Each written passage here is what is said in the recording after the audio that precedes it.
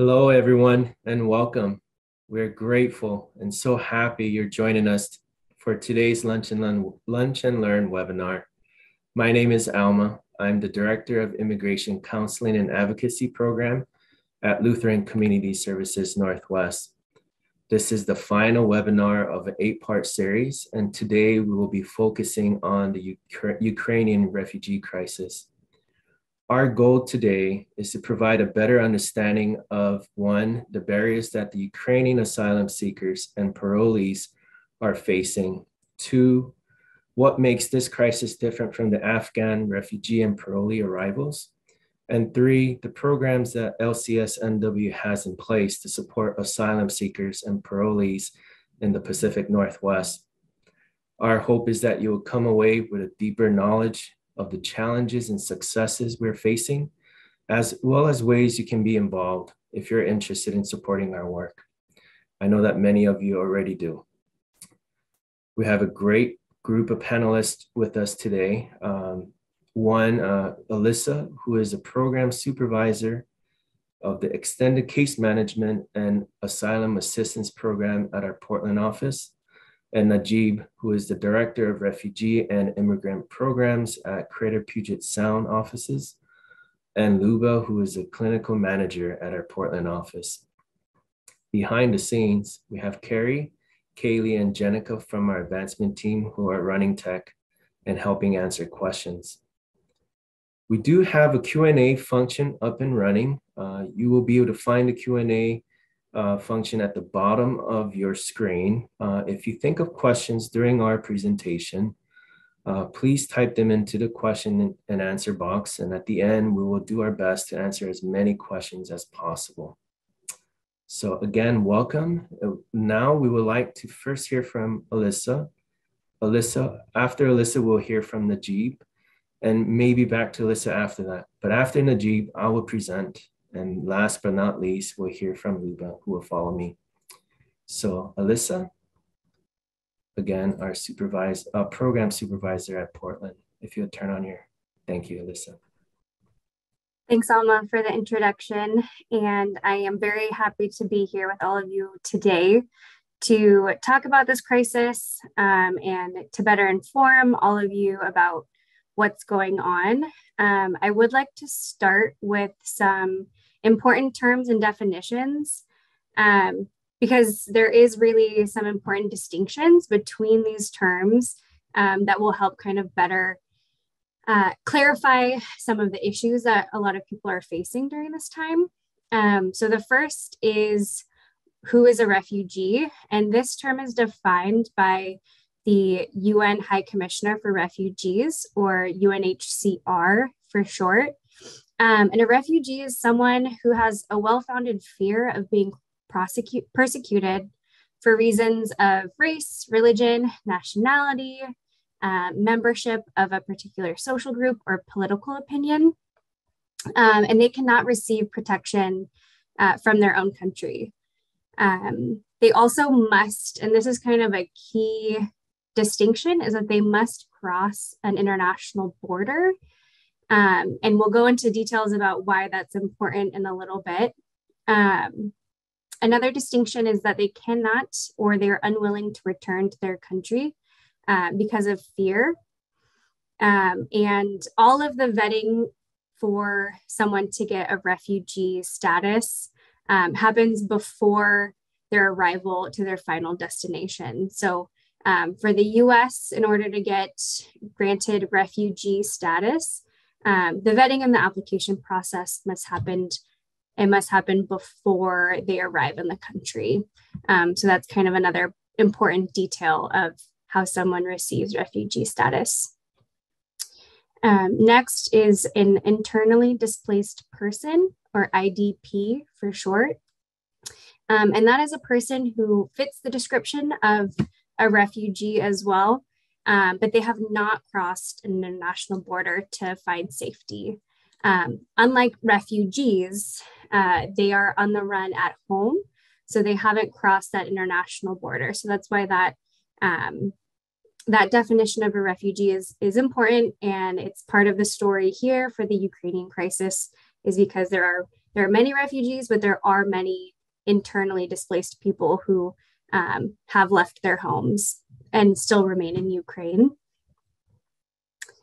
The next is an asylum seeker. So that is also a person who meets the definition of a refugee and is already present in the United States and is seeking admission at a port of entry.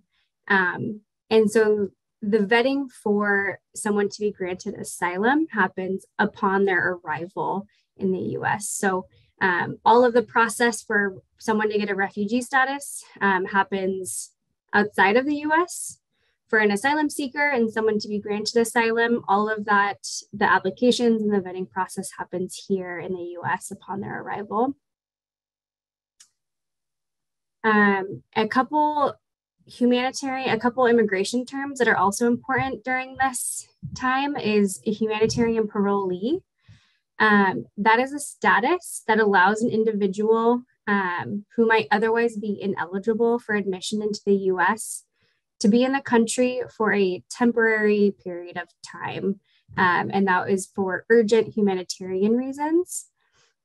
Typically, you must file for parole, but a lot of the Ukrainian arrivals that we're seeing that were granted, they were just granted humanitarian parole at a border crossing. So many of the folks who were granted humanitarian parole came via Mexico and sought shelter at the port of entry, either in San Diego or across kind of the southern border.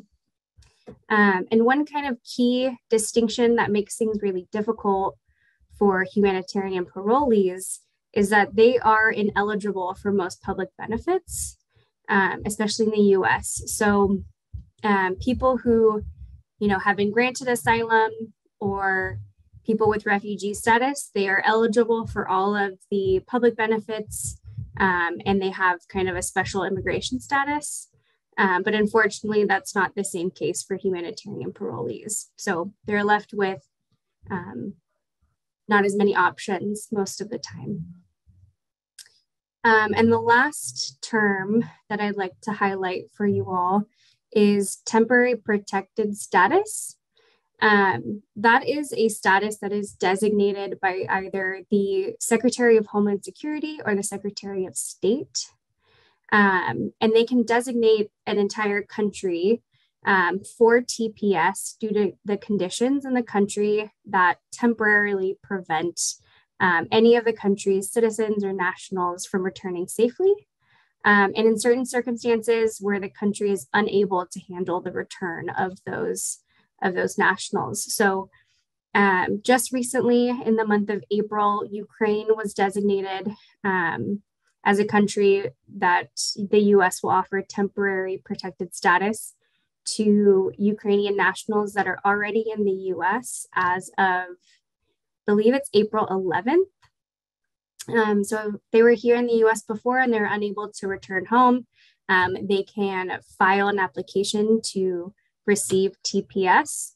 And that is a status that is also, it's temporary. It doesn't open up too many benefit options, but it does allow them to stay in the US for 18 months without the fear of deportation or anything like that.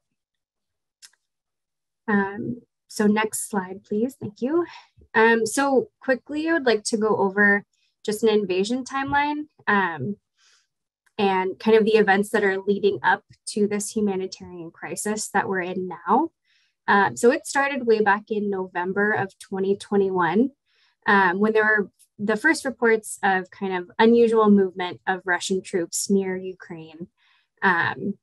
And it was reported that in late November, there were almost 92,000 troops present along the border. In December of 2021, Putin proposed limits on NATO's activities in Eastern Europe.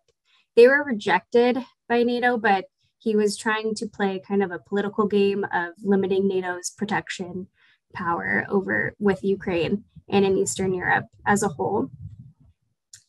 In January 2022, Russian troops arrived into Belarus for quote unquote military exercises.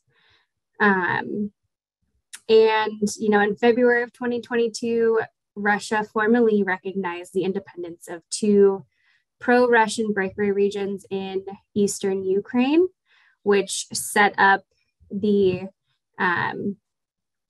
launch of the special military operation a couple of days later on February 24th in Ukraine, which was the official start of the invasion. So since February 24th, there have been 5.5 million refugees that have left the country of Ukraine. So again, that's 5.5 million people who have crossed an international border and are no longer in Ukraine. And almost 7.7 million internally displaced people still remain in Ukraine. So that total number, that's about 1/4 of the entire population of Ukraine. So it is a massive amount of their population that have been displaced in some way.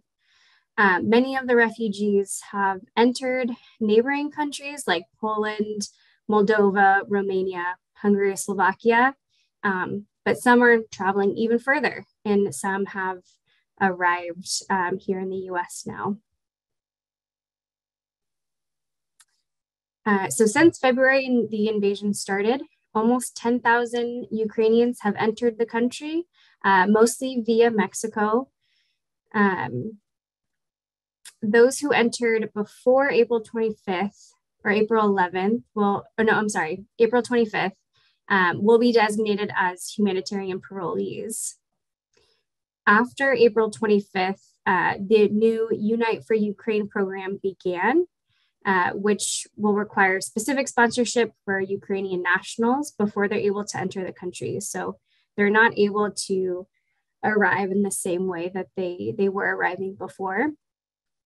And very few programs are set up to serve this population of people, specifically humanitarian parolees, because many of the state benefits and many of the programs that we as service providers are able to provide are contingent on people having a very certain immigration status, which would be, refugees or asylees. So a lot of the times humanitarian parolees do not have that status and are not eligible for many programs.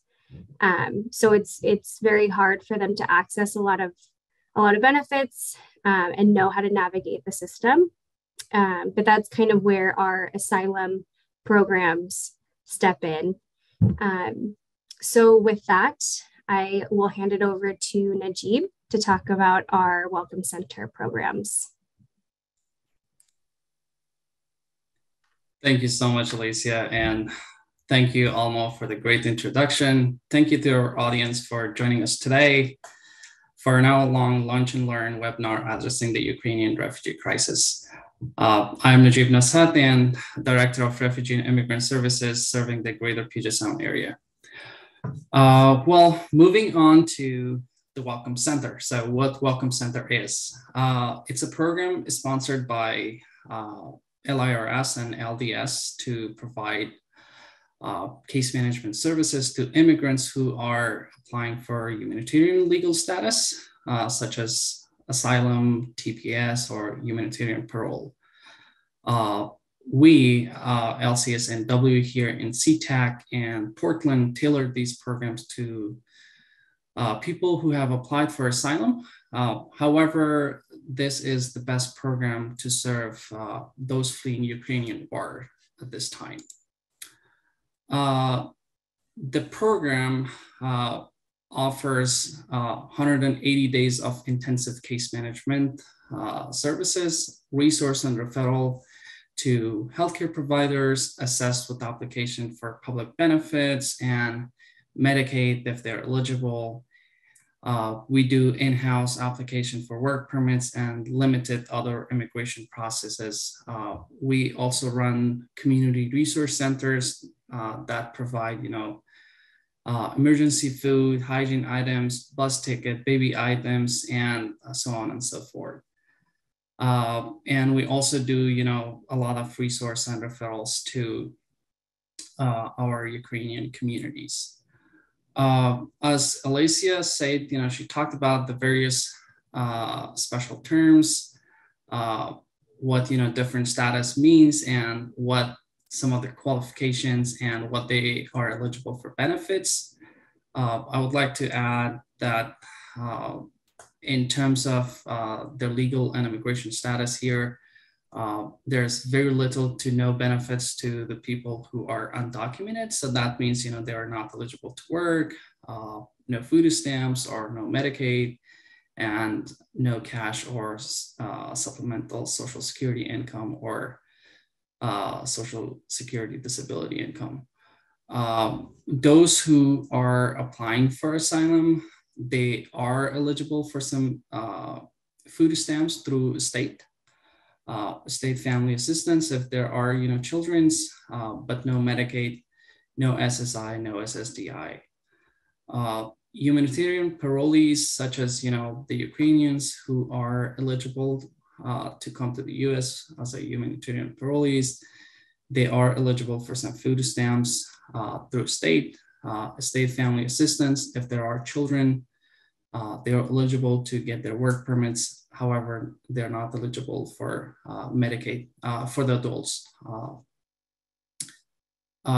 Benefit, for granted asylees and refugees, totally, different.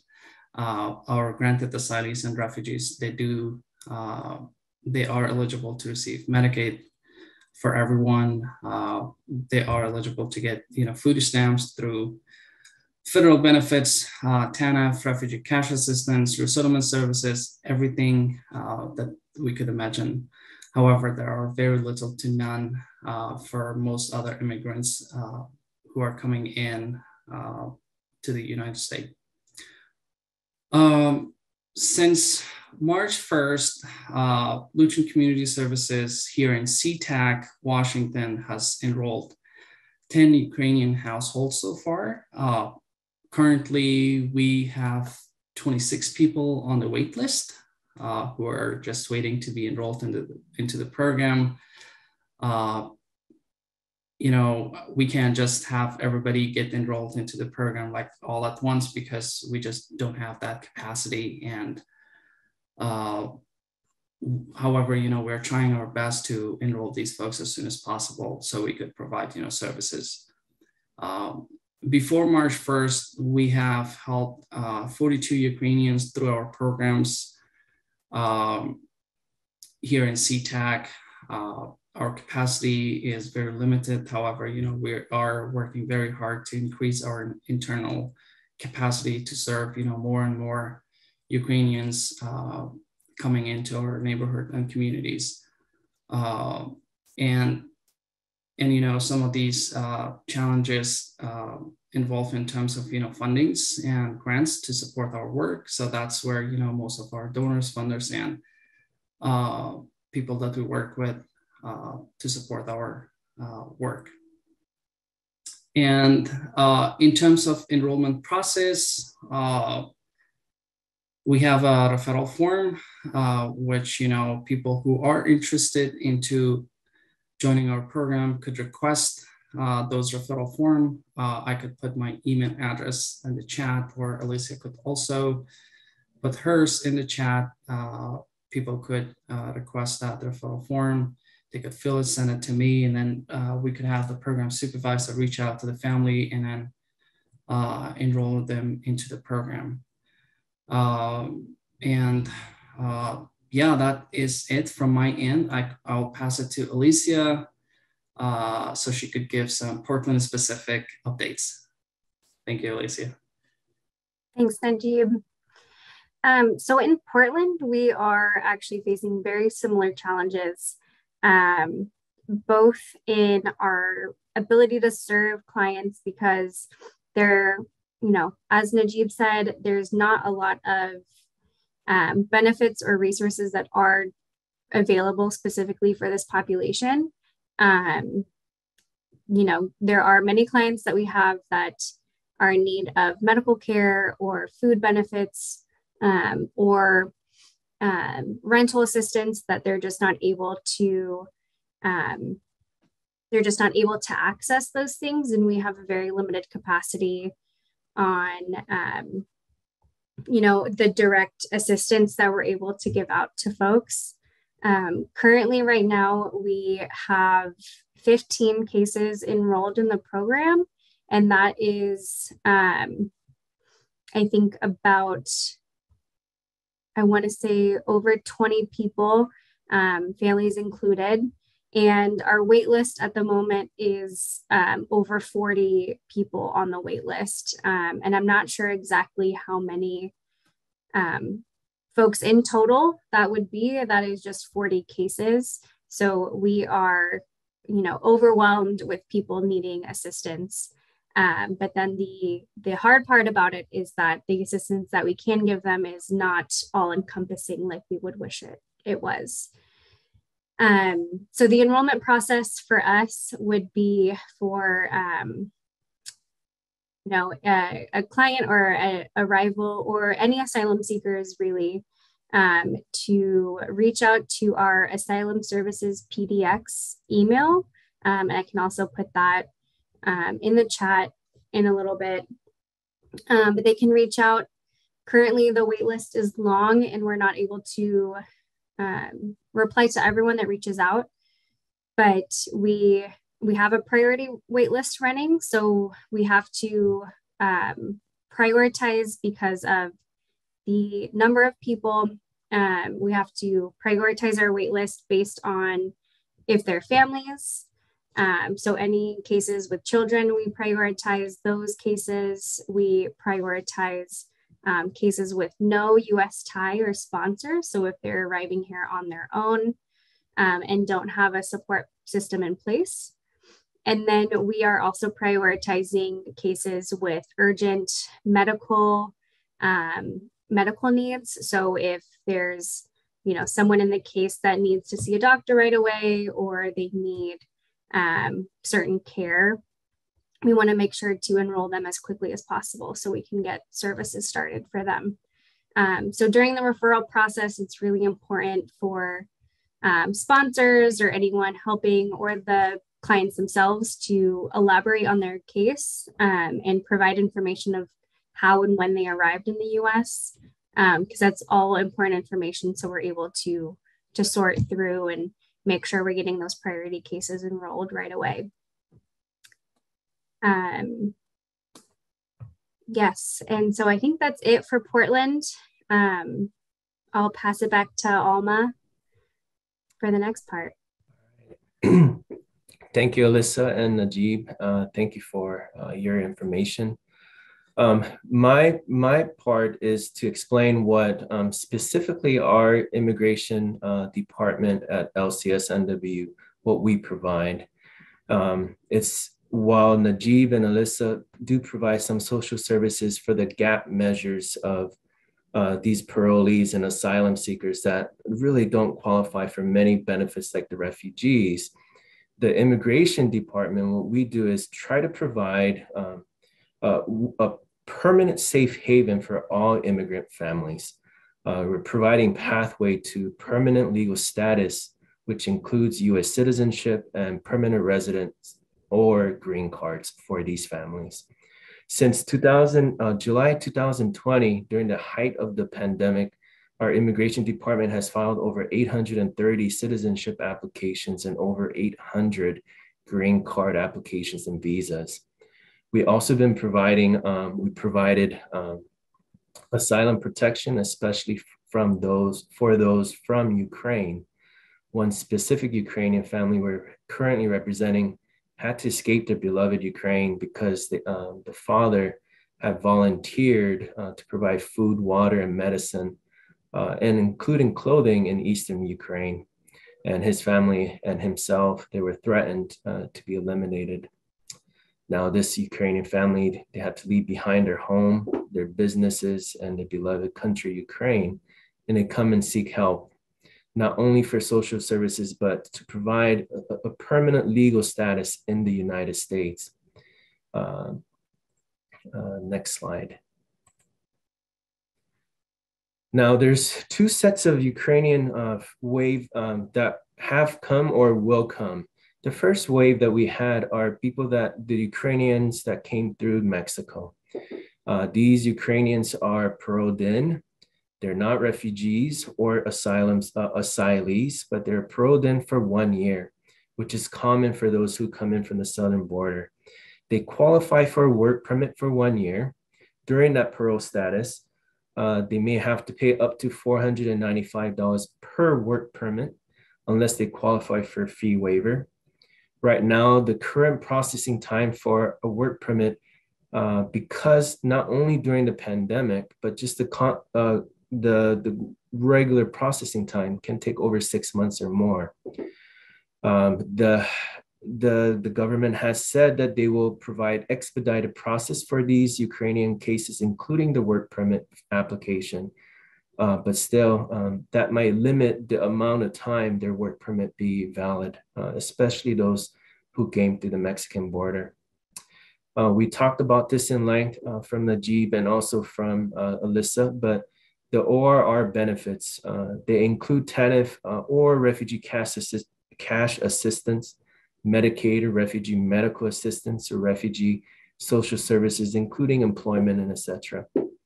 But parolees that are coming from Ukraine, from Mexico, or even from Uniting for Ukrainians, that program, they will come as parolees, not as refugees, nor as asylees, and they do not currently qualify for ORR benefits. However, through some exceptions, we need to be vigilant for these parolees because they may qualify for state benefits. Washington State may have benefits that are not available for parolees generally, but they may have some exceptions. And even ORR benefits may be available. Right now, the US Congress is in the process of presenting and passing a Ukrainian supplemental bill, which will provide $1.2 billion for ORR benefits for these parolees. Next slide. Those Ukrainians that will be arriving in the future under Uniting for Ukraine, they will be paroled in most likely for 2 years, not just the 1 year, those paroled in from the Mexican border. But they will be also qualified for a work permit for 2 years. They may have to pay the same $495 per work permit, or unless the government waives the application fee or they qualify for a fee waiver. Again, these are just to get them started and to have a work permit, to find jobs, to get situated in the United States. This does not lead to a permanent status or even US citizenship. Another option for these Ukrainians may be temporary protected status, which has been discussed previously. But these are only available to those who have been in the United States on April 11th or before. These will not include those who are coming afterwards, unless the US government changes that. And again, the TPS is currently set to expire on October 19, 2023. And so there is currently no protection after that for TPS. Well, unless, again, they do extend the TPS protection past October 19, 2023. Those who do not qualify for TPS may seek a more permanent protection through asylum process. But the asylum process is not very simple. At a very minimum, they have to retell their traumatic stories, to relive their own own stories of what happened to them, and have to go through a 3 or 4 hour asylum interview. If that's not enough, they may also have to go through a deportation process, which can last several years. The best option for the Ukrainians really is for what they're trying to do with the Afghan parolees is to pass the Afghan Adjustment Act, which will allow these parolees to adjust or apply for a green card.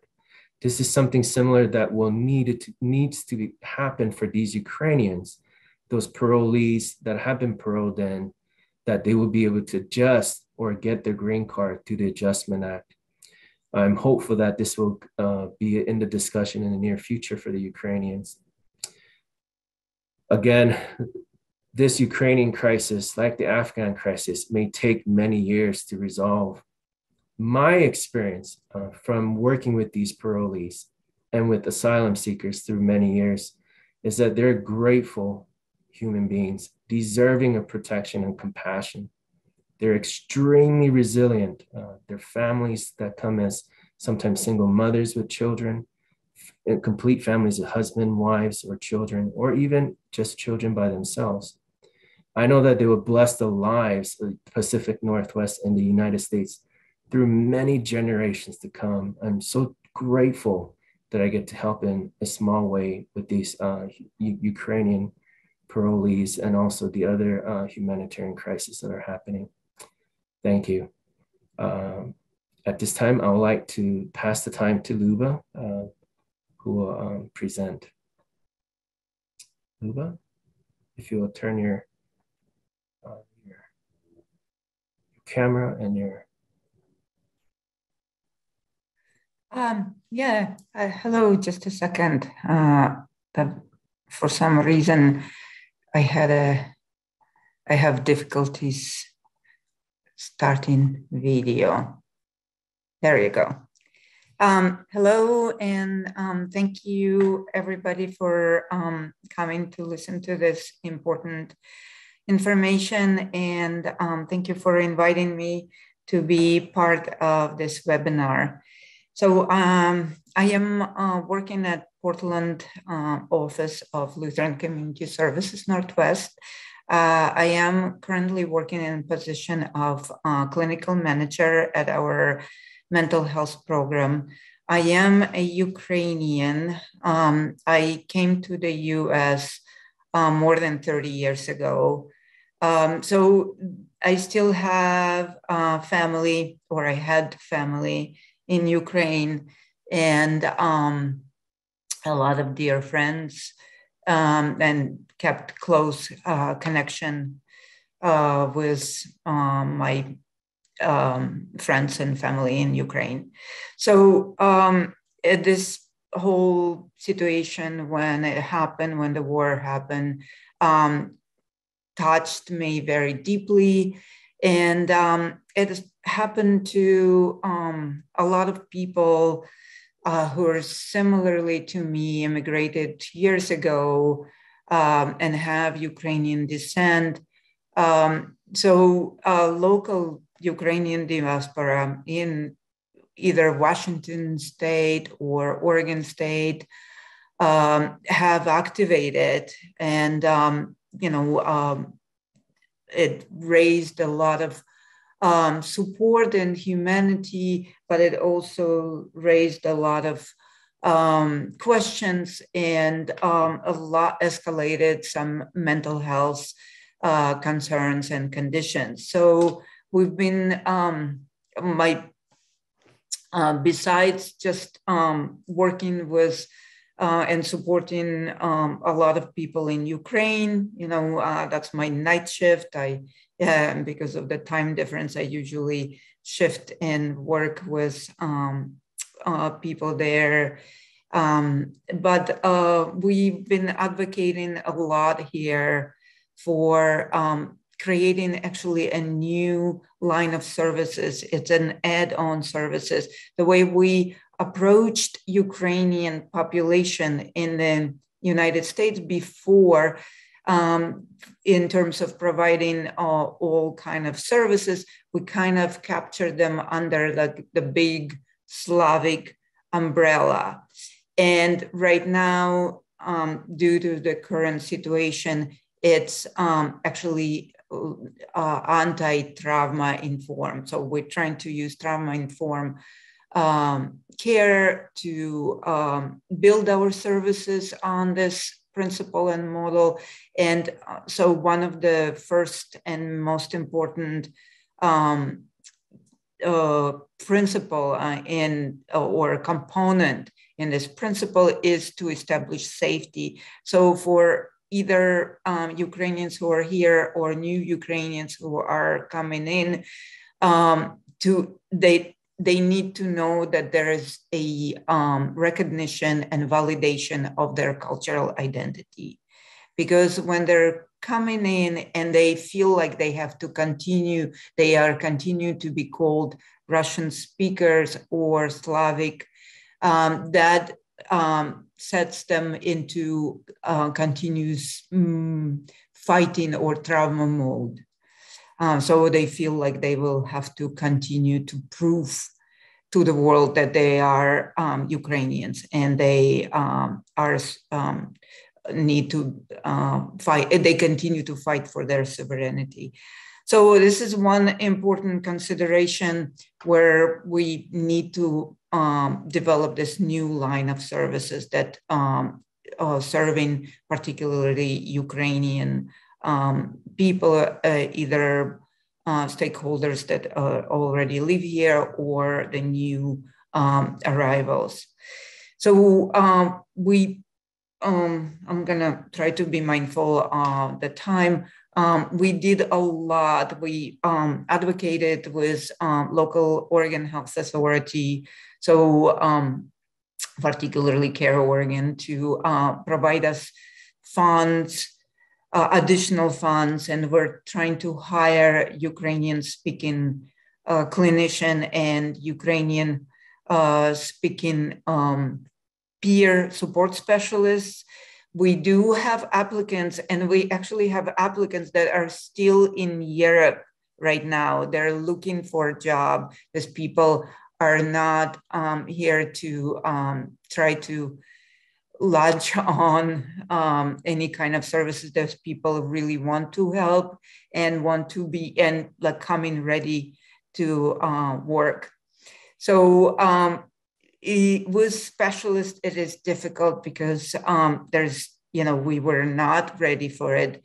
There's not too many clinicians. We're working hard to authorize or expedite work permits for clinicians that are have Ukrainian psychoeducation that will help with us with our crisis. We established very strong partnerships with local Ukrainian community organizations. We developing and actually starting to work with culturally specific groups to support for adjustment support. We held 2 therapeutic events for Ukrainian community using Ukrainian arts and traditional arts and culture.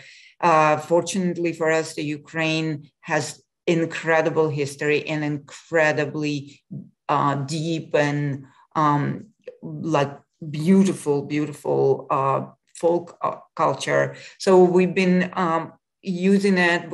Lutheran already spent probably close to $600 or $700 just to buy supplies for this event. We collaborated with our therapy program that provided volunteer art therapists that were handling this event. First event, we had about 30 people attending, and second event, we had about 70 people attending. And because of that, we do have a lot of referrals. People do trust Lutheran community services.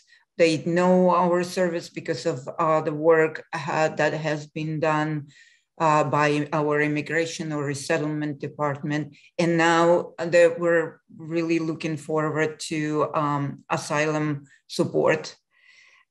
So we are using some of the funds from Care Oregon to establish medical services for asylee who just in the process and who need to pay like another $300 in addition to get work permit money, another $300 to get medical exam to even start the asylee application. So I'm gonna close up. There are a lot of questions, a lot of things happening. We're doing a lot, and I'm welcoming all of your questions. There's my email. Thank you for posting it. It's lgonina@lcsnw.org. I'll be happy to answer.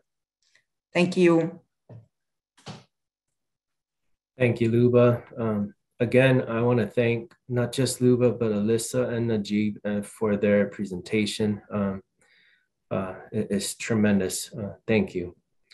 Now, actually, I'm going to ask all the panelists to turn their videos back on for the Q&A function and go through the questions. We do have some pre-submitted questions and also questions throughout this presentation or the webinar. I will read the questions and then I will present it to some of the panelists and then go one by one as much as we can for the remaining time. So I think I would like to start off with this question. I think maybe for Alyssa or Najib. It says, the question asks, please address the ability for us to help finding employment for current or future LCSNW refugees or parolees. I'm assuming they might be asking about the future Ukrainian parolees that are coming in. If Najib or Alyssa, would you address this question? Oh, I can take that. In terms of finding employment, our programs work with many different employers in the area, and then we also work closely with other community-based organizations who does employment services, and the case managers within the Welcome Center often refer clients for employment as well. It also depends on the skills of our newcomer, their past experience, and also the ability to work here. Some of our clients who may not be able to work, case managers will definitely look into finding them a suitable job that fits their skills and expertise. And I think the other part is that we actually do have some resources to help these parolees to find some kind of employment. Alyssa, did you want to add anything to this? Yeah, I just wanted to add, we have a similar kind of program in Portland as well. We have an employment specialist on staff actually that would be able to help support these clients in finding jobs and getting matched. I think the one kind of caveat with that though is that for humanitarian parolees and folks coming in now, they do have to apply for an EAD. It is not automatically granted with their humanitarian parole status. And the issue with that is that the applications for those work authorization documents are taking close to 5 to 6 months to be processed. And we still don't know, it could be a case-by-case basis for being accepted or denied. So that's, another challenge that we're facing with this population specifically is the ability to work, but then at the same time, not being able to access state or public benefits. It's this weird kind of paradox of you're able to be here, but you're not able to work to support yourself, but you're also not able to access any benefits that would offset those living costs. So for the time being now, we are, helping people apply for those employment authorization documents.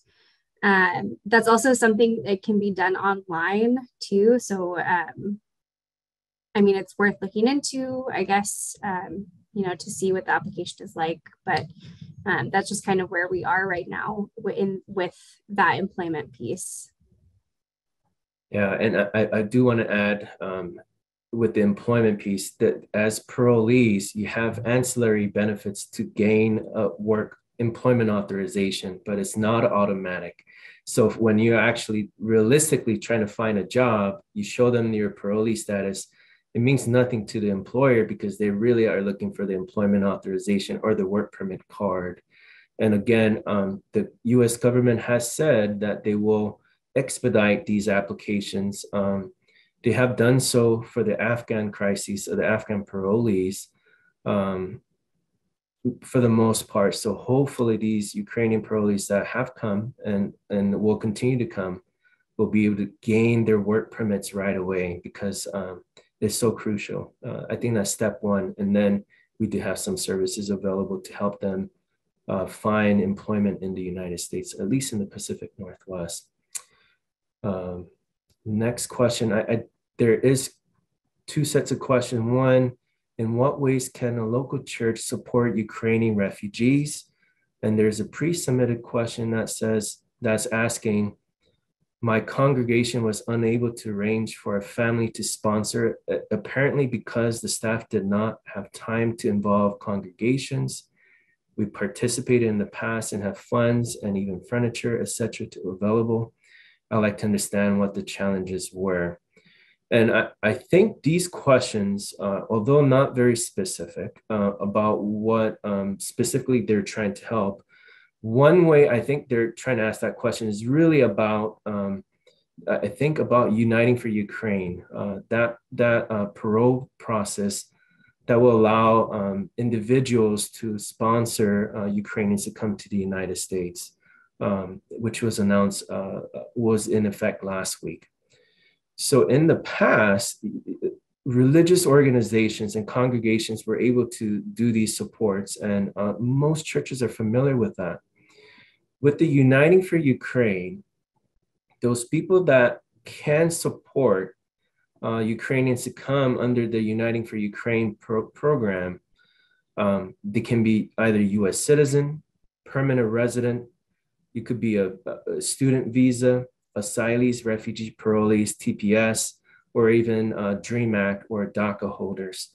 So essentially, if you have any legal status in the United States, any legal immigration status, I apologize, then you can sponsor someone. However, a local or a religious organization is not one of those that can be a supporter, not at least a primary supporter. So again, it could be U.S. citizen, permanent residents, or other non-permanent, even non-permanent status in the United States, and sponsor these people. You will have to fill out an online form, I-134, which is an affidavit of support form, to show that you will be able to provide these families all the benefits of housing, medical, school, education, all of those things. Now, the way that the churches and congregations can be involved is that while they cannot file the I-134 as the initial sponsor, they can make their resources, the church can make their resources available to that sponsor so that they can sponsor families to come to the United States. So that is one way through the Uniting for Ukrainian program that the churches can be involved, is that not as the primary sponsor, but as a secondary sponsor that will support the primary sponsor, if that makes sense. The other question, maybe if the question is really in general, how can the churches help continue to support, the programs that we're talking about, including what Luba has talked about, continue to support the Ukrainians that we have here in the Pacific Northwest and so forth. So anything else, anyone else want to add to that? About? I want to add that churches already supporting the Ukrainian Baptist Church that located is in Portland is actually been hosting those families that cross southern border, and they actually live in the church right now. So churches have been doing a lot, especially Ukrainian church, and a lot of, as I said, diaspora really activated, and a lot of people are trying to gather everything from clothes and furniture to volunteers to drive people around, and so it's already happening. Yeah, and also in our Vancouver office, the local Ukrainian church is allowing space for us to use to build our capacity to help apply for asylum for these Ukrainians, and offering that space to us. And so tremendous. And so hopefully I was able to answer a specific question. If it was about Ukraine, uniting for Ukrainians for the churches and the congregation, again, you can be a secondary help and not the primary sponsor for these families. Let me see, there's another question about,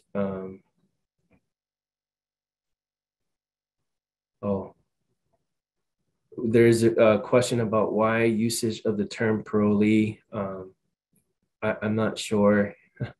It is just the term that the United States have come up with, a humanitarian parole and parolees that are coming in. We did not get to choose that term, unfortunately. It's just a term that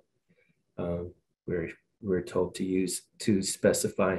But the most important part is that we understand the difference between refugees and asylees and parolees, because they have different, they're qualified for different benefits or eligible for different benefits. I had another, hopefully a much more simple question for Najib. It says, how many are arriving to Washington State or Tri-Cities? I'm assuming they're asking about the Ukrainian parolees or refugees even coming. Thanks, Alma. I think it's very hard to answer that question because we don't get the numbers coming in. This many people will come to the Washington State for support and services. So I don't know how to answer that question, but I think one way to say that, our programs both here in Washington and Portland, we are ready to support as many people as possible and to the best that we could. With as the United for Ukraine program, try to, as it starts, we are expecting that many people will arrive to the Washington State, and also, through the other, through the US-Mexico border, which, there are about like a couple thousand people also in there, and if they are allowed to enter United States. So we're trying to be, ready and support them as much as possible. We're increasing our internal capacity in terms of, the case management, resource referral, being able to support them with their basic needs, emergency food, hygiene item, clothing, some initial rental or utility assistance, and these kind of costs that are associated with it. Thank you, Najib. There's quite a few questions about how to find parolees or refugees to sponsor, possibly through the Uniting for Ukrainian program. And how to do that. I don't know a lot of details about that because the program is very new. However, the US government has set up a website, a welcome website, and how you can become a sponsor and also to volunteer. It is a welcome.us Ukrainian website, which I will share with you in the chat.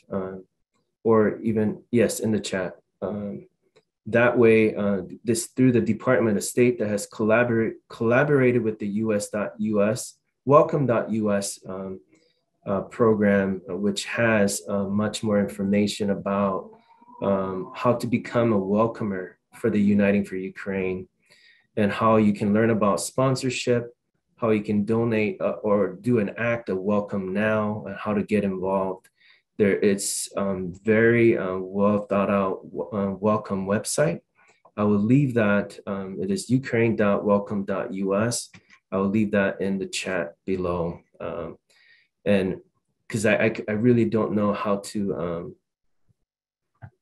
set up where you can find specific Ukrainian families. If you have specific Ukrainian families in mind, I think you could sponsor them specifically through the I-134. But if you're just wanting to help but don't know who you can help, I would at least send you to the Ukrainian welcome.us website, which I think our technical support has already copied in there.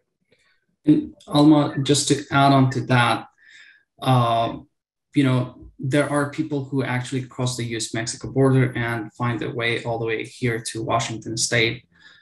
There are families who came to us and looking for a place to stay or, someone to sponsor them. So if you're able to sponsor Ukrainian families and house them, temporarily, please reach out to our office. We would be happy to have you on our list of, people who could support these families. And as we come across, families who are in need of a place to stay, we could get a hold of you. There's a question by Lynn that says, in Portland, what other organizations are you coordinating with, and what other organizations are working with Ukrainians who have entered through Mexico? I think the way for the legal part, there's quite a few nonprofits in Portland. There's SOAR, Immigration Counseling Services, Catholic Charities, and IRCO. We're all working with not just the Ukrainian crisis, but also the Afghan crisis, just for the legal part. And others can chime in if there are other social services that we're working with also. Yeah. Yeah, I would list those three. And as I said, community activated, there are few nonprofits. We actually have a feeling that people still calling us. We're trying to design or establish some kind of information and referral services. It's all happening at the moment. So we're pretty stretched, but you can still connect with us if you have a specific question about specific service. So we're hoping to design some kind of resource database for regarding Ukrainian refugee crisis and support that are available, but it's all in the process working. Thank you, Luba. Alyssa, I'm sorry, go ahead. That's okay. I was just gonna add that there's a couple nonprofits that are helping as well. One is called Refugee Care Collective. They're able to serve this population in kind of a limited capacity as an emergency resource for the Portland area, but they are able to provide some restart kits, is what they're called, for arrivals. So if you can look up their website, they kind of have a list of how to build out a restart kit. And this would be potentially shared with any of the refugee arrivals, but there's kits that are around.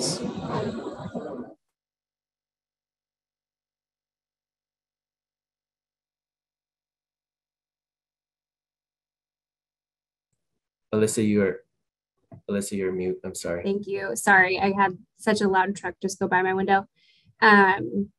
But so there was, they provide kits, bathroom kits, baby kits, household items, personal care items, and that they're able to distribute to some of our clients upon request. So that's another, nonprofit resource that we are kind of leaning on in this moment as well.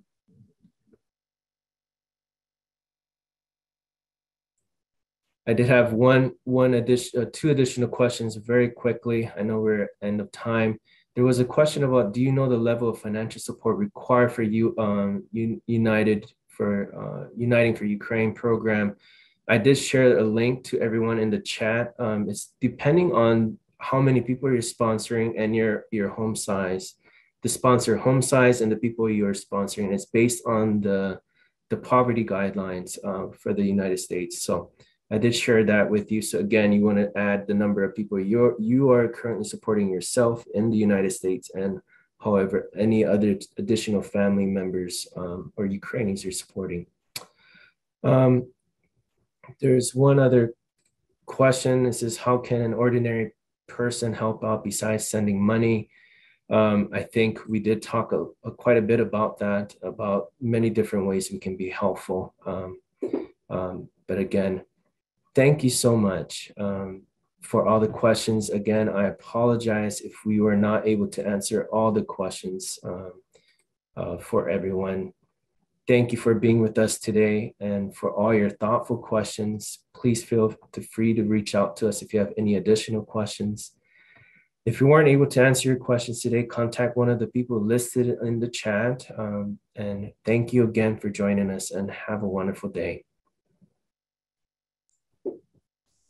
Thank you, everyone.